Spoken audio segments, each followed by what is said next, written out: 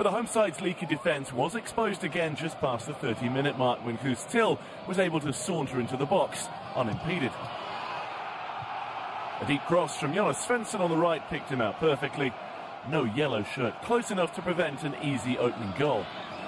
The captain's fifth of the season so far, and his first in 2019. They look much more like last season's side now than they did at many points before Christmas. 9 minutes after the restart, their task became an awful lot harder when AZ showed how to round off a move from one end of the field to the other.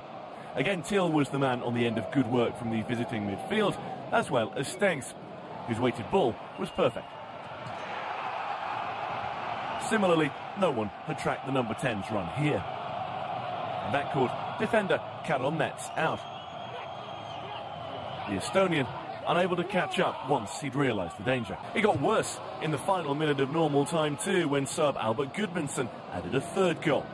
His third since a summer move from PSV. Idrissi picking up an assist with this run and then cross. The 21-year-old confident enough to go himself rather than play in Til for a potential hat-trick.